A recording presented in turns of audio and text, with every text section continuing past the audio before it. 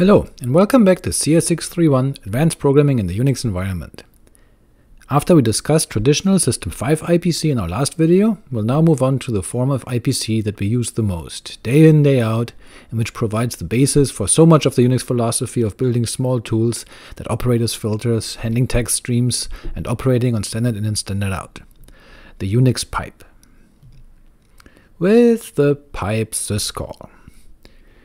The pipe itself is one of the oldest and most common forms of IPC.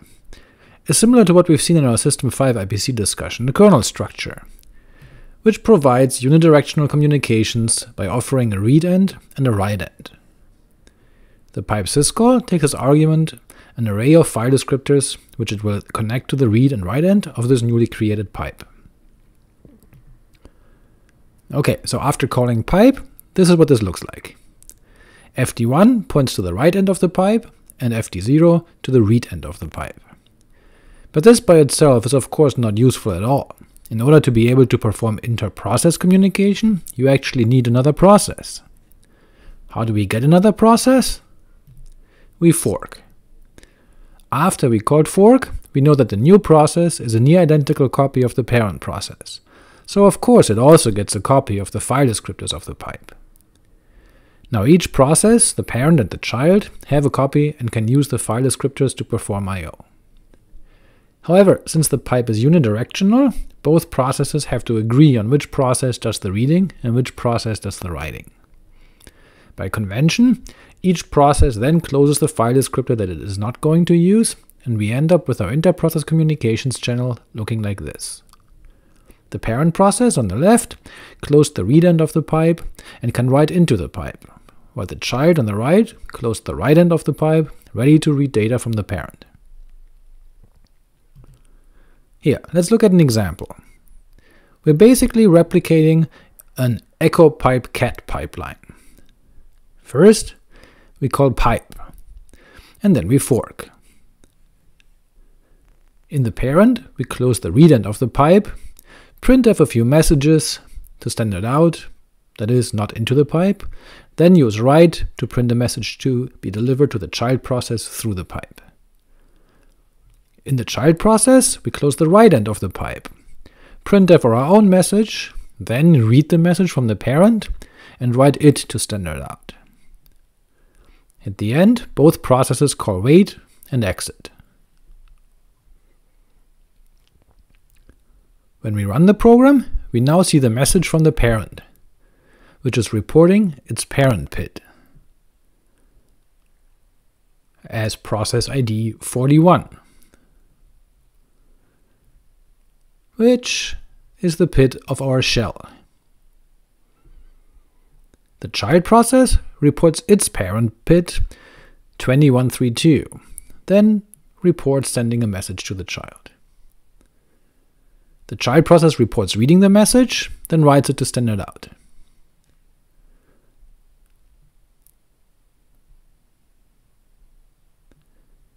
Now, let's see what happens when we write our output into our pipe ourselves.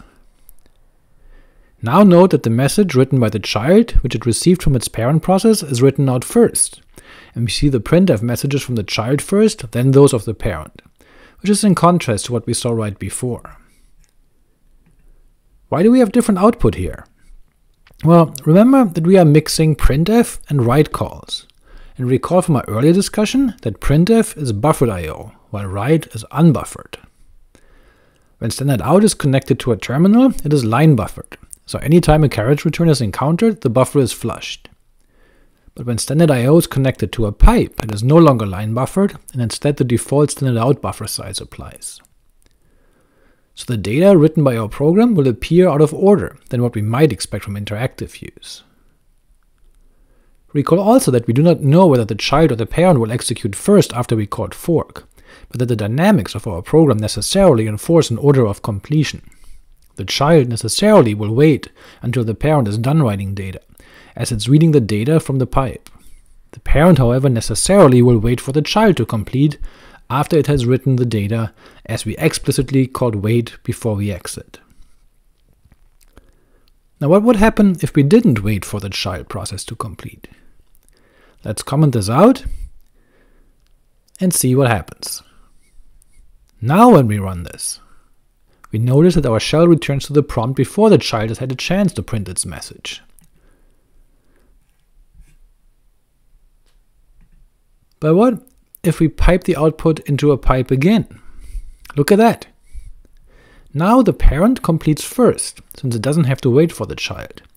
Then the child writes its message from the parent, and then the child reports its PID and parent PID. But note that when the child is writing its message into the send-out buffer, when it calls getPPID, that reports a parent PID of 1, even though the parent process was 20061. This illustrates that what we also remember from week 6. When a child process is still running after its parent has exited, it is read by init, process ID 1, which then becomes the orphan's new parent.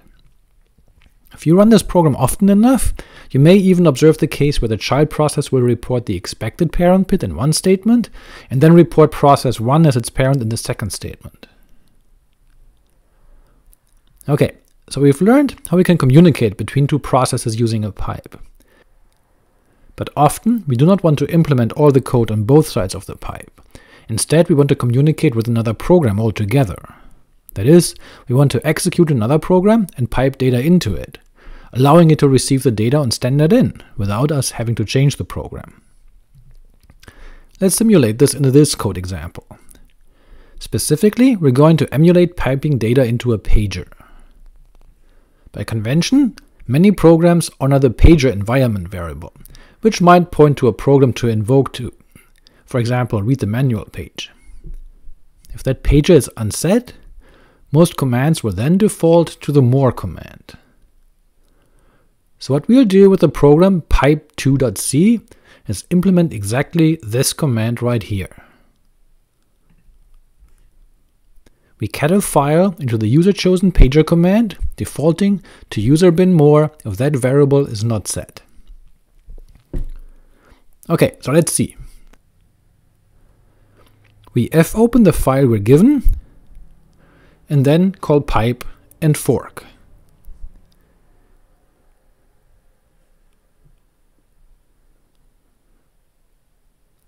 In the parent, we close the read end of the pipe, and then continue to read input from our file handle and write it to the write end of the pipe.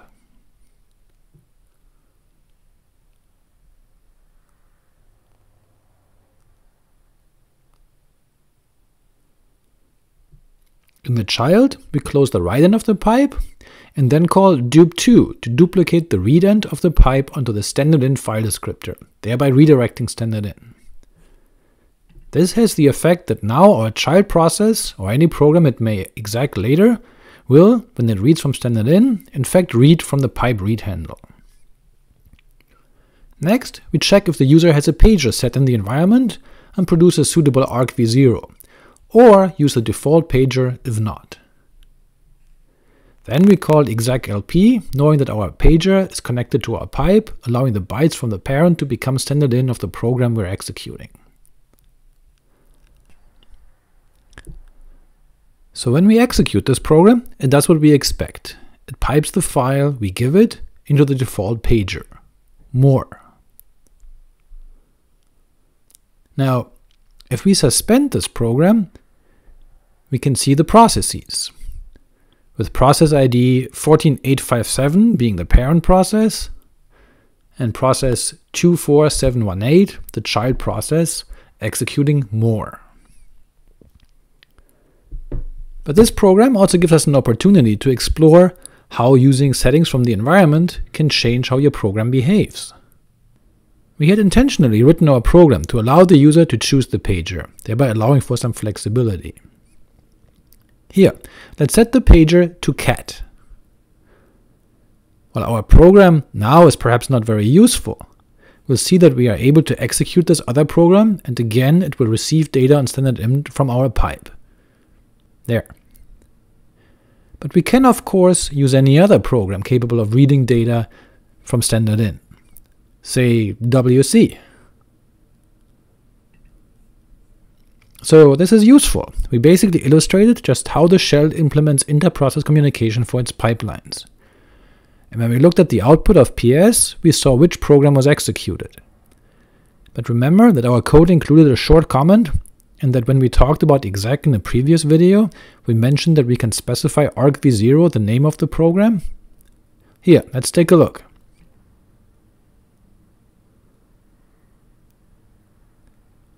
Suppose we set argv0 to be tar. Then regardless of what program we are actually executing, it will show up in our process table as tar. Let's do that. Since our pager environment variable is unset, we will execute the default pager, more. If we then suspend the process and look at the process table, then we see the command listed as tar, even though clearly it is not that. In other words, you can trust the process table only to some degree. Now, our program here, where we create a pipe and then write data into a second program, is something that is needed quite often. Likewise, you could imagine the inverse, a program that executes another program and then reads the output from that program. Both are very common use cases, and so of course we actually have a library function available for us that does all that. Enter popen. Popen will create a pipe connected to the command that is to be executed and return a file stream for you to consume. So it's kind of useful to be able to read and write from another process. This is nowadays usually implemented not using a pipe but a socket, which is what we will discuss in our next video. To tell the function whether you like the read or the write end of the pipe, you specify R or W. If you want both, add a plus. The command you pass to popen is executed not directly, however. Instead, the function executes bin.sh, and then hands the shell the command. That has a few important and perhaps surprising side effects. For one thing, this allows for expansion of all shell meta characters, including file globbing, for example. But it also means that if you're not careful, your program can be abused to execute additional commands. For that reason, NetBSD has an additional variation of this function that combines the exec call with the redirection of the I/O stream, popenve. That, however, is non-standard and only mentioned here for completeness sake, since NetBSD is our reference platform. But let's look at a few examples. Our program here implements pretty much what we had before, piping a file into a pager. But note that this time around, we don't need to call pipe or fork. Instead, we simply call popen, and can then easily write our data into the program.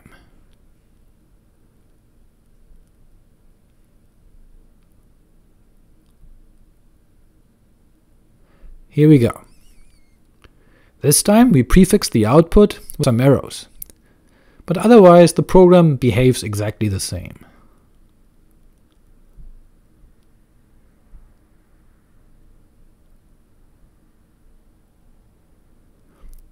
And if we set the pager to cat, for example, we are also not surprised by the results.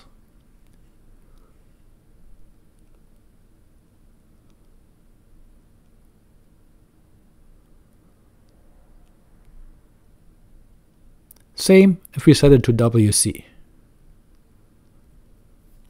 But now let's set our pager to a sequence of commands.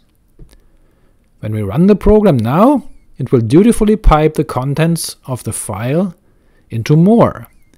But it will also execute the other commands, since the contents of the pager environment variable are passed to a shell to execute via popen. So after our program is completed, we should find that it did indeed execute the id command.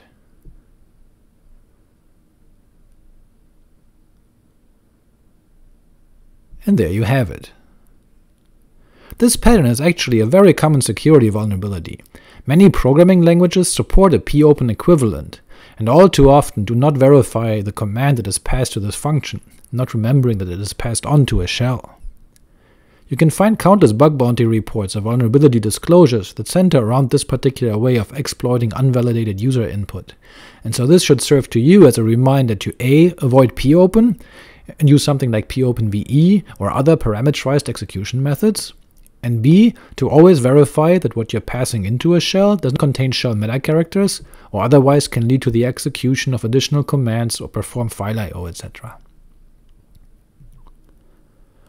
Okay, so we've seen the use of the pipe, and we know that it can allow related processes to communicate. But what if we want to have unrelated processes to exchange information?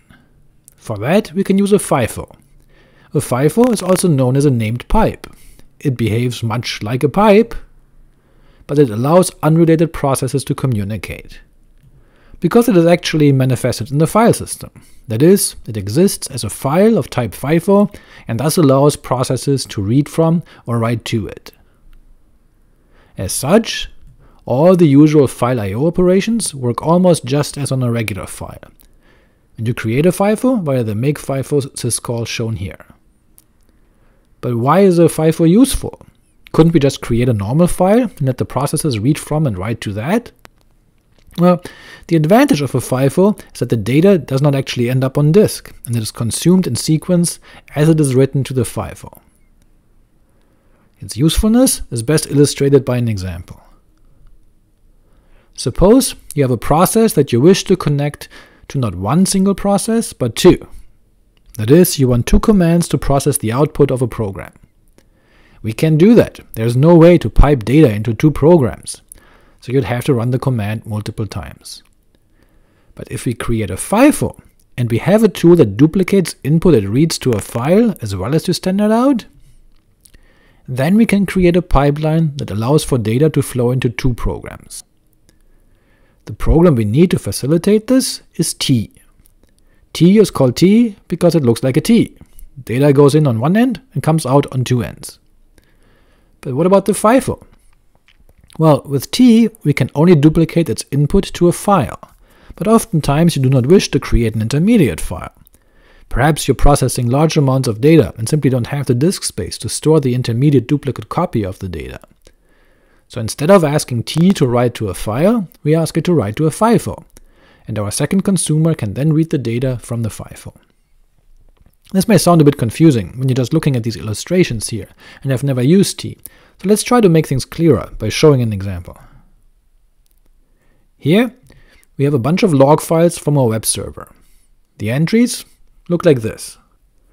One line per hit, where the 9th field shows the HTTP status code.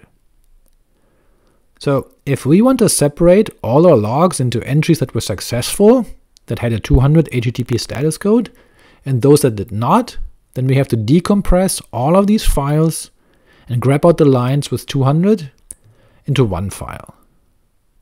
And then decompress all of these files again to grab out all those not matching our pattern. In other words, we're performing rather expensive I/O and CPU work twice. Let's see if we can improve the situation by using a FIFO. Let's create one of those. It looks like this. Type is P for named pipe, and the size is always 0, as a FIFO does not store any data, only allows it to flow between processes. So how can we take advantage of this? Let's start our first grab process, but place it in the background. The invocation will now block.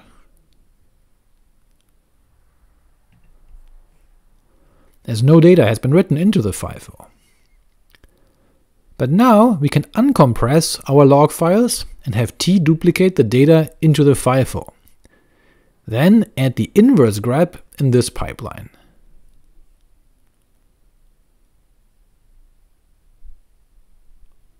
After this completes, our background pipeline will also have completed, and our results are identical to the ones we had produced earlier.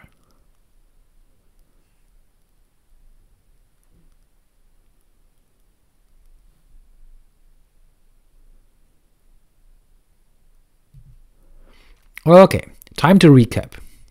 Pipes and FIFOs are the oldest forms of IPC and form the basis of the Unix philosophy of building filters and operating on text streams.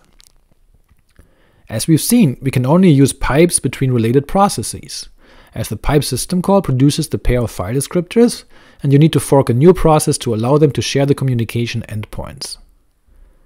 FIFOs, on the other hand, allow us to have unrelated processes communicate with one another.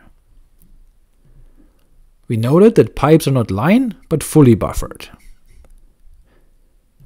And after you've created a pipe, it's conceivable that you fork multiple times, yielding possibly multiple readers or writers.